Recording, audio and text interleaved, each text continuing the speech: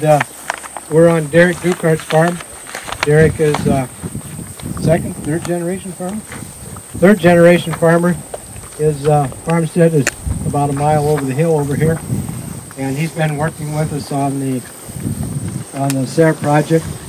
Is on the Research Center's advisory board, and so we get some really good feedback from him. And he's been working with cover crops and different things on his farm, and so he's gonna share with us the things that he's learned. And so I just turned over to Derrick and let him tell us what he's going to talk about today. Thank you, Doug. Can everybody hear me? Okay. We passed out a sheet of some of the things that we've done the last couple of years, just concerning cover crop, working with the SARE on Doug's project here. And Doug kind of coined the phrase, the effect of cover crops on the crop rotation, yield, and cattle gain. And we did a little bit of economic data with, we worked with our North Dakota Farm Business Management Group, and so we have some enterprise data that we can use for economics of, is this working, is this not working.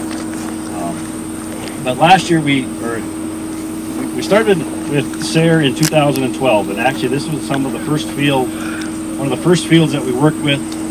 We seeded a full season cover crop, and some of the conditions are probably pretty close to being the same back in 2012. This is a full season cover crop in the field. It's a mix of oats, peas, turnip, lentils, turnip radish. There's purple top turnip. There might be 2 types of clover in there. It comes from Pulse. It's just their basic cover crop mix. We seeded this in late April. No fertilizer. Last year's crop was wheat. The crop before that was corn. And then the crop before that, back in 2012, was actually was a cover crop. And we did the same thing. We used our cows to graze it. And you can see the cows in the background there. This year, we actually weighed the cows going in and the calves to see a start weight, and then when we finish, we're going to see if we got, did we gain weight, did we gain body condition. These calves are all May, June born calves, Red Angus cows, and we're just breeding, so they're only going to be in their first trimester. So, but the last couple of years, we've been using full season cover crops, seeding them in late June, late July. 2 years ago, we seeded a cover crop. It was wet, as most of you know. And the first picture there is actually the cows on that cover crop in March of 2013. And no, 2014. We got really late in getting the cows on the cover crop. The second picture there is we had another small field that we just turned some yearling bulls into when it was actually in the greener stages, and got about 3 weeks of grazing with 25 head of bulls on there. And the next picture is just what that aftermath looks like. We try to leave about 50% of it on the field. In the field that we used the full season cover crop, we seeded corn in that field in March of 2014. Went with a DeKalb variety of corn, 82-day maturity. Population, we pushed the population on it to 24,000 and hoping for about a 22,000 population when it was all said and done. We did go with 200 pounds of urea. That was a mistake in terms of the applicator was set wrong, and we just got too much fertilizer on it. In hindsight, we thought it was going to hinder the corn, but it actually didn't. We had pretty good conditions, and then we went down with 150 pounds of starter, and then 2 applications of Roundup. In that cover crop preceding that, we had a lot of millet. Proso millet was in that mix. It went to seed on us, and we have 10 years of millet growing. So hence the 2 applications of Roundup to get rid of the millet. because it was just like a carpet all summer. But it rained, and it rained, and it rained in 2014. Next picture is just a picture of the corn in August, probably just prior to last year's field day that we had here. And then the next picture was when we started harvest in November of 2014. Some of the yield and economic data on that.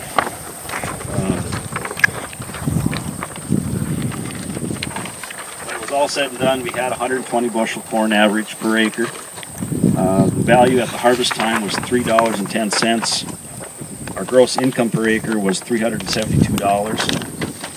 The total direct expenses towards the corn was $264 for a return direct expenses of $107. Our cost of production per bushel was $269. That included labor and management. So we had some flexibility in terms of selling it. The corn weighed right at I think 55, 52, somewhere in there. We did have a control within the field where we didn't put any fertilizer, and we actually saw no results above and beyond of what fertilizer. Everything was about on par. We didn't touch the residue when we combined it just with a regular combine. Didn't put any cows on it to graze it off. We left the residue. We went back in with spring wheat this year. Did fertilize test that field right after harvest last year. And we still had 51 pounds of nitrogen left in the profile in the top 24 inches of the soil. My sister's an agronomist. She soil tested the field. She's still trying to figure out what happened. When we started the field, we had 74 pounds of nitrogen left in the field. And that was back in 2013 when we did that last test on it. So we have a lot of nitrogen in the soil. We still had 32 parts per million of phosphorus. We have a high potassium level of 355. Our chloride is at 28. Sulfur is at 50.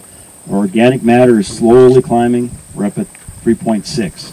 I think when we started that field, we were in the 2s. So we're gaining in organic matter.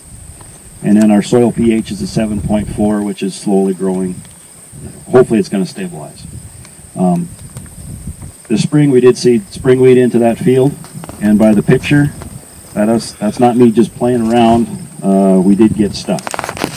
We found a soft spot in the field. It happens, you get stuck and you go on. To this day, that piece, it's about an acre in size, and we never got through it. We actually went in with some cover crop and actually hand spread it just to get the moisture out of it. So we have a lot of moisture in the profile. We took the weed off here in August. We averaged 51 bushels an acre with 66-pound wheat, but it was only between 12 and 13 protein, hence the 66-pound wheat. It was nice to it was beautiful colored wheat. Only dockage was about 0.7, so, but still in the 12, 13 protein, so it didn't make us a whole lot of money. We kind of broke even on the deal. But we have a lot of residue. We're actually go back in that with, this year we're going to try a winter wheat variety, forage winter wheat. Same with this field here, we'll actually go in with a winter wheat variety forage. This year, we tried to mimic some of those same results, hopefully, by planting a full season cover crop again last year. And you'll see what is in the mix, and that mix is pretty much standard for our full season cover crops, especially when we're going to seed it in that June and July time frame. The dollars per acre is going to vary depending on the sources of the seed that we get it from. This year we were running in that $1.35 Levi. I can't remember exactly. There's my cousin Levi. Do you remember the price that we, Levi? Or Luke, sorry. It was like, I think it was $1.35, $1.40, somewhere in there per pound. yeah, For our custom blend that we have. yeah, that sounds about right. And when you go over to section 19, you'll, right by our approach, you'll actually see that variety. We seeded that after a winter triticale hairy vetch last year, and the field was so wet this year we just couldn't get into it till about the 15th of July. And it's about knee-high in places. Had some, as you know, we had a lot of heat here in the last month and very little precip in our area. So that's why this cover crop is still brown. We have a cover crop that's about 10 miles away, seeded about the same time, and it's grass green. And it just hence a little extra moisture makes a big difference. You're welcome to walk out into the field. You'll see the turnips, the purple tops, are actually, they died off, the leaves died off, but actually we had a little bit of moisture here last week, and they're starting to regenerate. This morning I had a guy call from up around Alexander, and he had a field of forage barley with a forage turnip in there. He grazed it in July, pulled the cows off. He's had about 2 inches of rain now, and actually all the forage turnips are actually starting to regenerate, and he's going to get some extra growing or grazing days when he's all said and done. By no means, we've planted cover crops and they've failed. We've planted cover crops when we shouldn't be. They work. They always work. They always do their job. They cycle nutrients for us. Our best option right now is our full season cover crops. Just with the economics of wheat, we probably won't grow another kernel of wheat on our farm for a while until the economics can tell us that we can make some money at it. We can make money growing sunflowers. You can make money growing corn, following a cover crop, and using our cows to do that. Last year we had a 28-acre field that we had a cover crop in, a full season cover crop. We actually had 254 cows in that field, pretty much all winter. We did feed a little bit of hay out there. It's very, very heavy clay type soil. Probably didn't get the cows moved off in time. Had a little bit of plugging action, but I was going in with corn, so I wasn't too worried. And if you were to actually walk in that field today, the corn's not super tall on very limited moisture, but we are looking at about an 80 bushel crop if it comes through. But there's still plenty of residue covering the ground, and the corn is still grass green. There's a few yellow spots in the field, and we did have a few spots where the residue was probably a little bit heavier than we'd like. Didn't have the germination, but then we also dropped the population down to about 23,000 this year. Hence, it was just a little bit drier this summer. But the ears look like they're going to fill right to the end, and time will tell come October, November when we start harvesting. So, if there's any questions, I'll gladly answer them, or hopefully answer them. I have one, Derrick. You talked about the farmer who had regrowth on the turnips. Do you know, and I don't know the answer, but do you know of any issues with those turnips? Do they accumulate any nitrates or prussic acid or any of those things that have to? The question was, is grazing these turnips, is there any backlash basically if there's any nitrates left in them? There's still 46 cows out there yet and 46 calves, so I'm pretty happy there's nothing happening yet. And we haven't seen anything. We went through some dry years in 2012 when we started, and the turnips were about the same size that year. And I think if there's enough other residue or enough other forage for them to mix with it, it's amazing. You watch these cows. We rotate about every 3 days. We use a single wire hot fence, and they'll actually go in and nip all the oat heads off first. And then they'll maybe go in and start nipping off some of the greener forage, chew on the weeds. I got a young bull in there, and it's amazing. He'll go over and find a head of oats. He'll chew that off, and then all of a sudden you'll find them chewing on a piece of weed. So I think they balance their diet. And the last thing they actually chew on is the purple top turnips. And some of them, they couldn't quite figure it out at first, but if you were to walk all the way down to where the cows are at, they start dishing them out. And you can actually see their teeth marks. And they just kind of go to the ground level, and that's it, unless they roll them out of the ground. But there's some that are probably about 10 inches in diameter in the lower spots. So, Farah? Your forage wheat, are you going to use that for early next year or bale it and use it as feed? We'll see what our spring does. The last couple of springs we haven't been able to get on and use it for spring grazing. I'm kind of hoping I can get to use it for spring grazing. It just depends on the growth rate, but the last few years we've been just growing it for hay and then falling with the cover crop.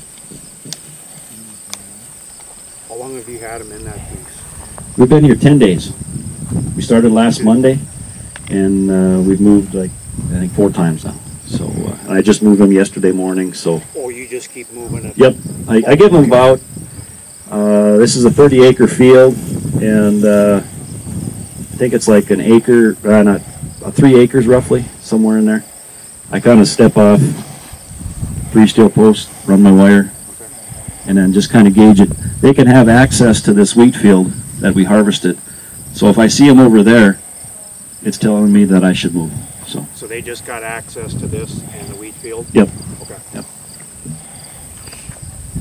When you see triticale, you always put vetch in, hairy vetch, or? The question was, when we seed winter triticale, if we always add hairy vetch. And the answer is it depends on the price. Hairy vetch can be very expensive. You could probably have just as many dollars in hairy vetch as you do in winter triticale. And most of the time we do. But depending on the source, one year we had we had vetch, but it wasn't hairy vetch. We come to find out, and that didn't overwinter very well. It died. And this last winter, we thought we lost it. It actually came back really nice this spring. And what is the mix? How much hairy vetch? last year we did it was like 53 pounds, 54 pounds of winter triticale with 6 to 8 pounds of hairy vetch, and then we add at least a couple pounds of either red or yellow clover with it. And the yellow clover usually typically overwinters pretty well. The red clover, it's a hit and miss depending on the variety. And you seed it about now? We'll actually seed it around the 15th of September, roughly, somewhere in there. We'll probably do a burn down to get rid of some of the grasses or volunteers that are out there, and then go in and seed it. And since we've never fertilized it when we've seeded it, and we've always just went in just straight winter triticale, hairy vetch. This year we're probably going to go down with a little bit of starter fertilizer to see if we're going to have any difference in terms of overwintering. And then in the spring we typically go in with 100 pounds of nitrogen broadcast, and just to give it a little bit of a start. Did you burn this down? What did you use to burn down? We burned it down with Roundup.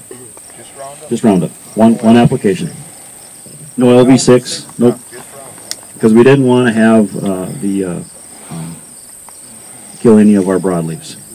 Any carryover with 2,4-D. This field actually looked pretty tough when we seeded it.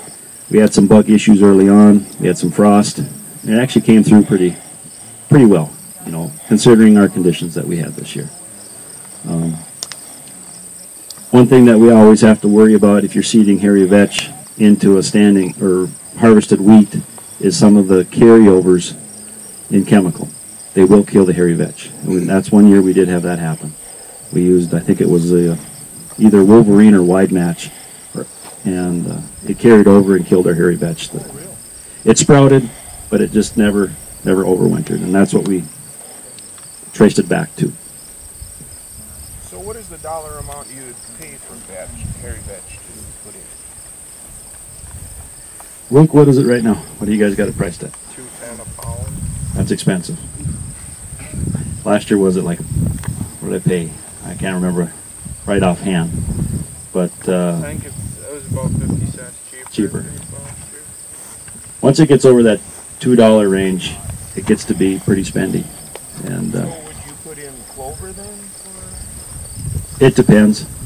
or would you just seed triticale? If I had a choice, since I'm fertilizing probably in the spring, this next year I'm going to probably try and with my with the dry fertilizer application, I'll probably mix either the hairy vetch or a vetch of some sort and the clovers with it and broadcast it, and hopefully to get a little bit more bang for my buck. It's a good thought. I'm hoping that I can get it accomplished. So it's one of those things. Come spring, you have a million things to do, and some of our forage stuff always gets left behind. Well, is hairy vetch kind of, I was reading on the internet, it's kind of like a weed. I mean, it can get away on you. Is that true? It can, if it does go to seed. It can be invasive. I mean, we have it naturally, vetches naturally in our prairie. Oh, it is. And but if you let it go to seed, it'll be around for a long time. Every once in a while we have some that'll pop up, but not too often. I mean, with some of our Roundup, we'll take care of it, or if you had in our corn crop, the use of chemicals will get rid of it, but it will show up. What's the cost on your winter triticale? Luke, what are we at this year? 38 cents Yep. per pound?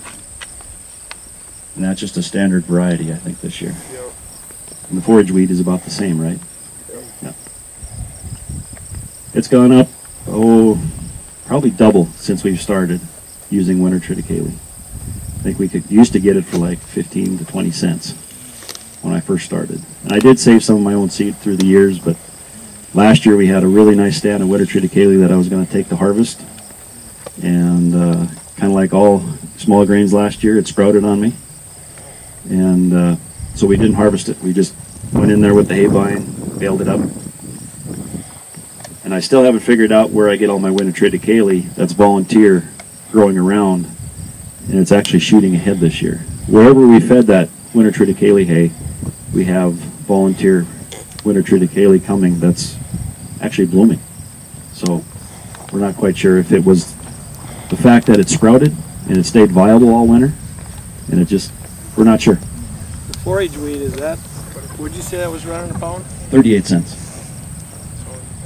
That's at about 50 pounds, 50 to 60 pounds in a mix. Is there that much advantage on the forage wheat versus if you planted the winter wheat? Or? The forage wheat doesn't have any awns. It's beardless.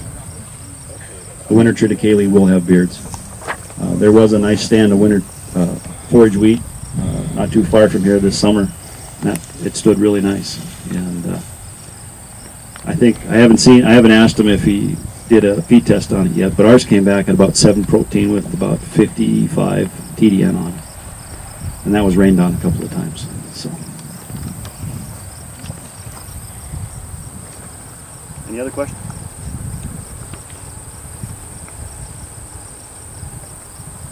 In this field, we will go back in with more likely corn next spring. Would it reseed itself next year? If we get enough rain, a lot of this will probably sprout yet this year. And because the radish does bolt on us and does go to seed, as that's one issue if you do put radish in early. And It's because it's seeded early, right? it seeds itself early, or goes to seed early. So If you seed it later, it does. if you seed it this time of the year, it should grow a nice root. But we seeded some in July, and it's actually bolting already. So it's doing what it's supposed to do, it reproduce itself. My grandpa helmet up at Walker did a cover crop one year, and he had compaction problems, so that was it. It was pretty much all